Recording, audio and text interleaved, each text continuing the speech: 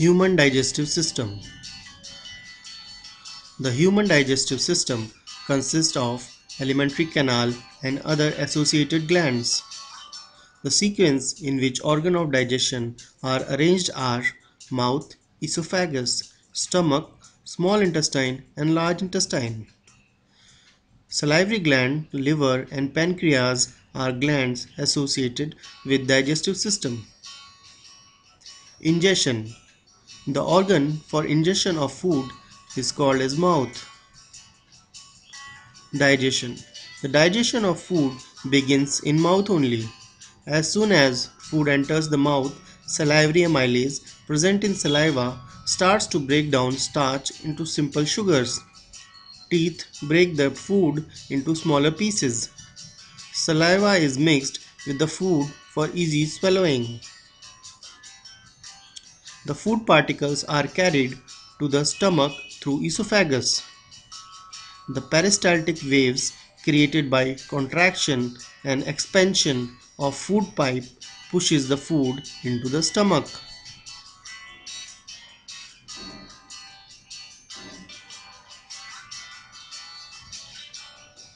Stomach.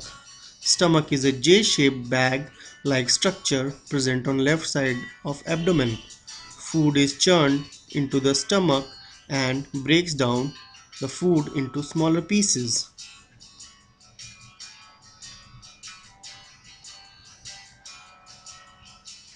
The glands in the stomach produce gastric juice. The gastric juice contains hydrochloric acid, enzyme pepsin, and mucus. The hydrochloric acid kills any bacteria that enters with food. Mucus lines the stomach walls and protects from erosion due to hydrochloric acid. The enzyme pepsin, in the presence of hydrochloric acid, begins digestion of proteins into smaller molecules.